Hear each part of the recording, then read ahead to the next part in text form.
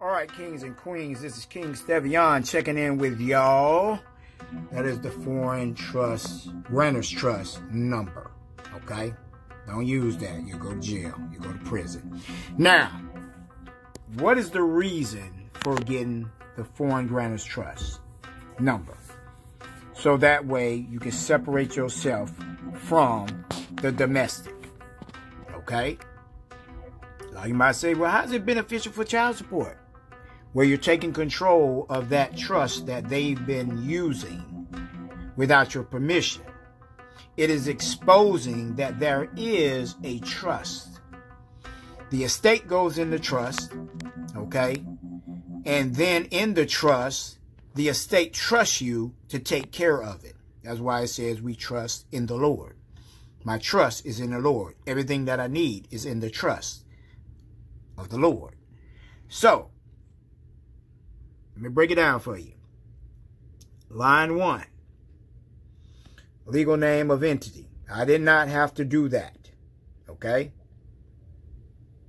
So what I did was, line 2, because you got to have a name that's different from your domestic. I have a domestic trust in that name right there. So, I added estate at the end. So it's Stevie Tyrone Thompson Estate Trust. All right?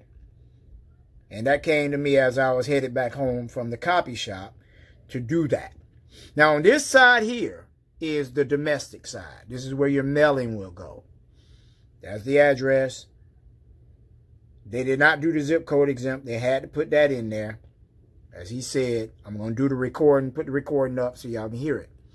Now, on this side, he's going to ask all this stuff. And you're going to hear the recording that I have where he says, okay, where it can be used for both. All right, so he asked who was the trustee. I said me, of course, King Stevian of CitySide. Now, the address here is in Kenya. Now, this is a place I know in Kenya. Okay, this is a place I do business with in Kenya. Okay, so that's another home for me. Now I'm a responsible party, boom. And I did mention in the beginning, if you hear the recording, I did say put the trust, okay, but it was the TIN of the grantor, which I want to say it was actually the estate, Stevie Tyrone Thompson estate that was being the grantor. But that's okay. All right, because like he said in the documents in the end of the conversation, that you can change that around. So it doesn't matter what mistakes you make here. You can always correct them in your documents. Now, he didn't ask none of that. He went straight to line 8A when he asked, is this for LLC? The answer is no. Okay. Date it started. I gave him that date there. Closing month, December. Okay. Employees, I put none. Because I can always edit it. And he gave me the form name that you do to edit this stuff. So, but remember, after 2 weeks, it takes effect in their system. So that's when you want to do any editing or adding or merging. Okay? So, none of this was asked. None of that. That was asked. You're supposed to put 1, but I told him 0. Okay? And that was actually for domestic. Too. That's something you got to keep in mind. So if you got a domestic company, then you put the company as 1. Okay? So, it's just that simple. Nothing difficult. You don't have to do that like I did it, but I'm going to do that on the next one. That's going to be the grantor of it, because I'm going to create another one. Okay? You want to have 2, so that way you can be... Let me stop this for a second. Let me stop this. Matter of fact, I'm going to let you go ahead and hear this. Let's go ahead and record this now. Welcome to the Internal Revenue Service International and U.S. Residency Certification Services. To continue in English, press 1. Para continuar en español, oprima 2. If you are calling with questions regarding economic impact payments, otherwise known as stimulus payments, please visit www.irs.gov for the latest information. If you are requesting an employer identification number for an entity organized outside the United States, press 1. If you have a question, your call may be monitored or recorded for quality purposes. Your call is being recorded. This call is transferred. This call is being We recorded. estimate your wait time to be between 2 and 4 minutes. It's being recorded by the 100 Kings. 3 times. This call is being recorded by the 100 Kings. Please wait.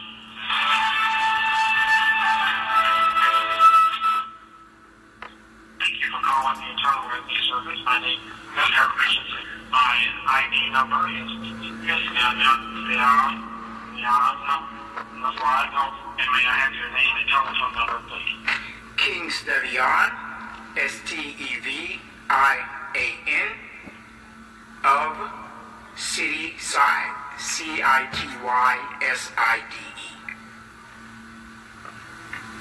Okay, what's your phone number there? 850-345-4120. Thanks, how can I help you today? Yes, I was calling to get a foreign grantor's trust number. Okay, are you applying for yourself or as a third-party designee for someone else? For myself. Okay, and can you go ahead of your name there? Can you just go give me the portion of your name that's the first name, please? King Stevian.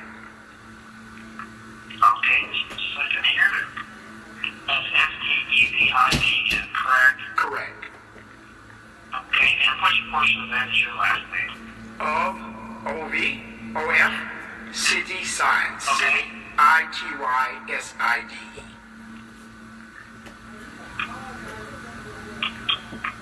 I lost you just for a second. I have OF space. Is that CIGY? T as in Tom. Y as in yo-yo. Side as in self. I as in idiot. D as in dog. E as in Edward. Okay. DY, is there space between DY and side, or is that all one word? All one word. All one word. Okay. Yes. All right. And I'll share your phone number here. If I lose you, I will try to call you back, okay?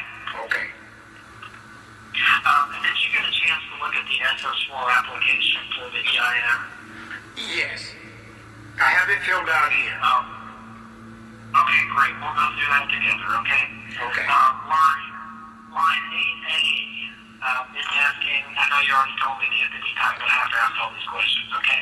Okay. So line 8A is asking, is this for a limited liability company or for an equivalent? No. Okay. 9A, what do you have there? Trust. Okay. And as for the TIN of the grantor, I have that. Yeah. Okay, just a second here. Let me get the trust portion of this in here, okay? Now, I need to ask you, though, what's your title or position with the trust? Trustee. You're the trustee, okay? Yes. And do you have a U.S. issued Social Security or ID number, either one? No. What country are you a resident of if you don't have a social or ID number? Kenya. Okay. Line 7A, now that's the responsible party with the grantor. Is that someone different? No, that would be me. Oh, that's you. Yes. Okay. Okay, that's fine. You're grantor also. Okay, here we go. Okay, down on line 18, it's asking if you have you ever received an EIN before for this entity? No. Okay. So upon line 1, it's asking what's the legal name on the trust. So what is that? The legal name of the trust would be Stevie, STEVIE, space, Tyrone, TYRONE, space, Thompson, THOMPSON, space, it would be estate, space trust. Estate.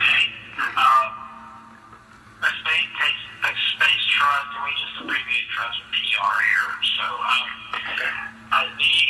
is the mailing address going to be here in the U.S. or outside the country? It's going to be here in the United States. Okay, what is the zip code on the mailing address? 32327. Okay, what state is that in? That is in Florida. Thank you. And just to make sure, the one we're setting up for you today is a trust, so you do have that word estate in the name, but that's the legal name and you're using it as a trust. Is that correct? Correct. Okay, thank you. Just a moment.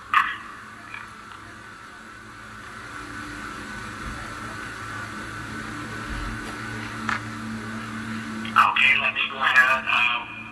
We will list you as the trustee. So let me go ahead. We'll put you. Is there anyone else's name on line 3 besides yours there? On line 3? No. Yeah. Because you would be the trustee there. Correct. Okay.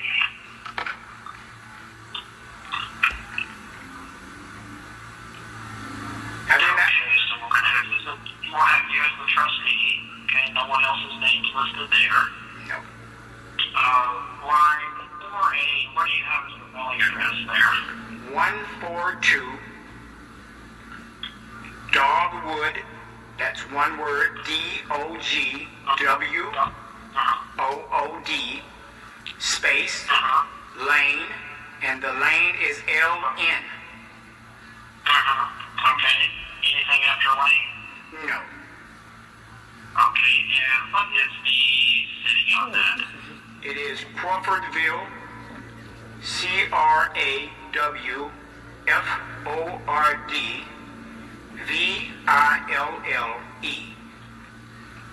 Okay.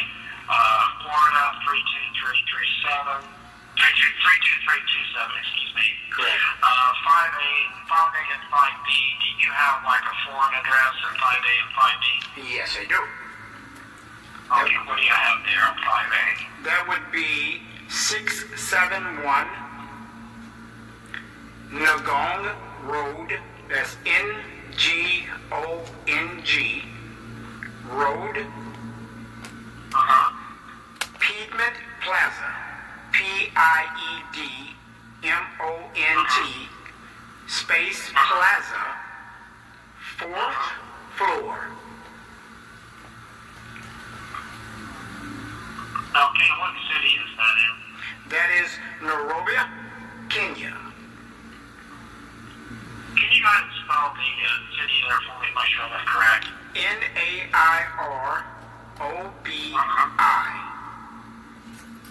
Okay. And that's Kenya. And the country's Kenya. And we don't require the postal or zip code on 5A and 5B, so that's okay there. Line 9, I know this is not a corporation, I know it's a trust, but on 9B, which country we have to ask was the trust form set up in? Kenya. Thank you. Line 11, what do you have as the startup date for the, can you know the date the trust was funded on line 11? 05/01/2020. Okay, May of 2020, okay?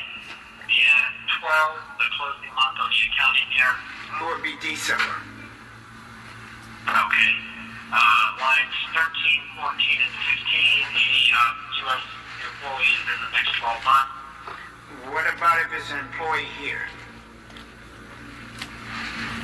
Yeah, and that's only asking, and what that's asking is there anybody connected to the trust, like within the next 12 months that you would have to pay payroll to? So what reason it's asking that is would you have to file payroll tax returns for employees here in the U.S., or if you don't have any, we just leave that blank? No employees. No employees, okay. The telephone number that you gave me, the 850-345-4120, Yes. Do you want that as a contact number? Is that okay? Yes. Okay.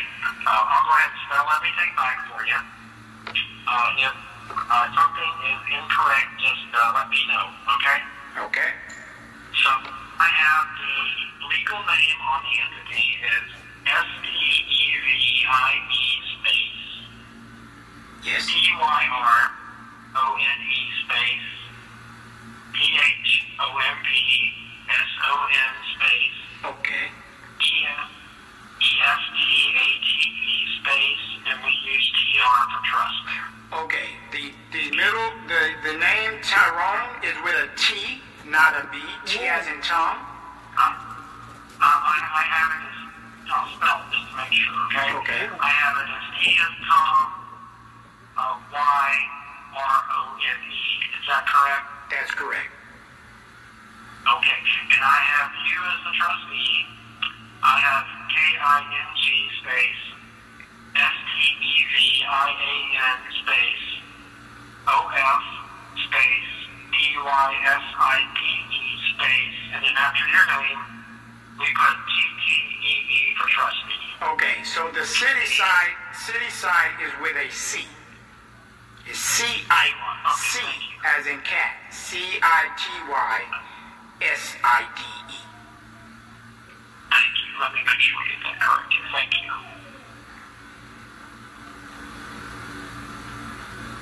That's why we do this, to make sure we get it correct that last time. So, okay, just a second here.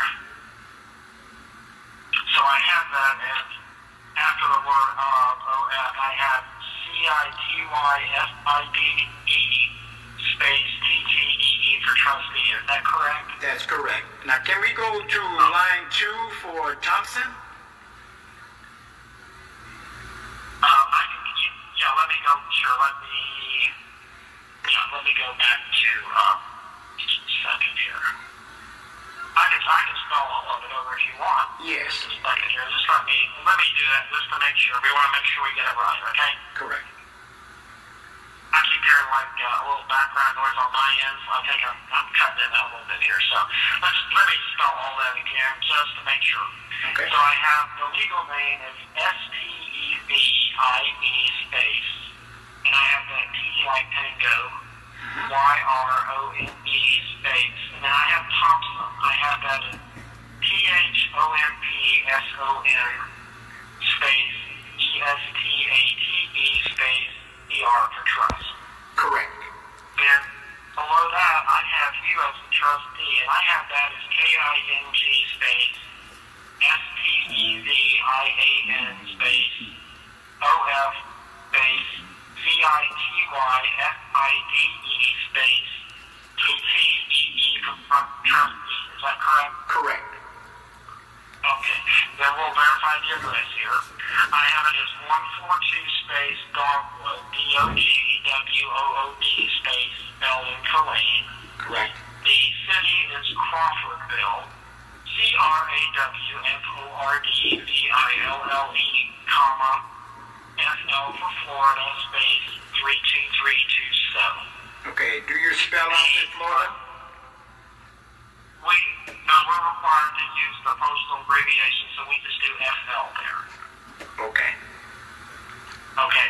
And the computer defaults to that. You can plug in the state that's going to, we have to use the postal abbreviation, so it's just FL. Then on the location address, I have that as 671 space NGONG space RD for road space. Next word is Piedmont, PIEDMONT space. We abbreviate Plaza with PLZ. Okay. Space 4TH space FL for floor to make sure we get everything on that line. Abbreviated floor with FL. Okay. And then the city is NAIROBI, comma, and the country is Kenya, KENYA, and our computer doesn't require that postal code on file. Okay. Do y'all accept box numbers? Not on the 5A and 5B.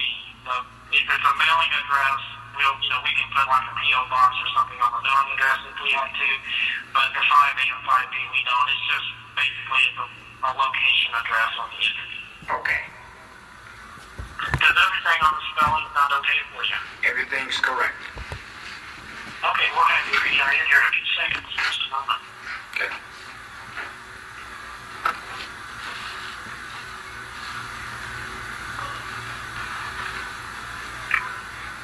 Okay, I have the employer identification number whenever you're ready for it. Yes. That number is 98-609-8612. I'll repeat that again. 98-609-8612. Once you write that down, would you please repeat that back? Yes. I have 98-609-8612. That is correct. So if you would preferably write that on your SS4 there and keep that for your records. You'll receive a notice in the mail in about 2 weeks listing any applicable returns you're required to file, the due date for those returns. When you get that notice, keep that in your permanent records, and you may want to make some extra copies of that notice. It can be used for EIN verification for business purposes. Is there anything else I can help you with today? Do y'all have a form for this besides this SS4? Because I thought the SS4 was for domestic. No, the SS4 can be used for international or domestic, either one. Okay. And what determines if it's international or domestic, we use the same form. All that means if it's international or domestic is, like in this case, this entity was formed outside the United States. If it's not, it's formed here in the U.S., and that makes it domestic, and that's really the only difference, but we use that form for both of them. Okay. Okay. Do y'all not ask about beneficiaries of the trust, or that goes in our trust documents? That's right. That's exactly right. That would go with anything you would file or any trust documents you would have. We just need the information off the SS4 to assign the EIN. And then once you get that EIN, then you file or do whatever you need to do with it, which would report that other information. That's right. Okay, now as far as the grantor, I see you put King Stevian, but it's actually a domestic estate that would be doing the financing.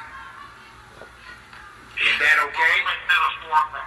Yeah. Yeah, we went through the form there on line 7A where it says the responsible party, and I asked you if you were the person on 7A, and you said yes. Okay, that is fine. the owner or the grantor of the trust, yeah. Okay, that's now, if you want to say in your filings or in your paperwork, if you want to be specific in there, you can. But for purposes of assigning the EIN, we go with like whatever you give us is on the form there, so we used to assign the EIN. okay. If there's ever any edits that need to be done or changes, is there a certain form? If you want to just say like if you needed to change the address or something like that, if say you had to do an address update or change the responsible party, there's a form 8822B, and you can go to www.irs.gov, and you can pull that form off the website, and the instructions and everything, you can send that in. Okay. Thank you. Okay, is there anything else I can help you with? No, that'll be it. All right, well, take care, and thanks for calling. Thank you. Okay, bye-bye.